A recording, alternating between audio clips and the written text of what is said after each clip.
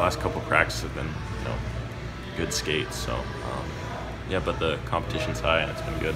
How different do you notice in being the team that has done 2 practices prior to the scrimmage game, or is this just the latter one? Yeah. Yesterday we had the hard practice and then the scrimmage, and we were a little bit gassed in the scrimmage, and then today I thought we were much better because we scrimmaged first. So the practice had an impact, that's for sure. Do you feel like you guys who played in the prospect tournament had a little advantage because you were already competitive before you got here? Yeah, we were into it a little bit, played a few games, so it's definitely an edge for sure. You had a good, just looking at the statistics, assuming you had a good prospects tournament for you. I mean, how much of a confidence boost does that give you coming into camp? And it's huge. It's definitely huge. You want to get your confidence up before camp, and prospects tournament's a great way to do that. I thought I played well, so it was definitely big. You and Peronic look like you had some good chemistry as you guys were doing the 5-on-5 today. I mean, what do you like about playing with him?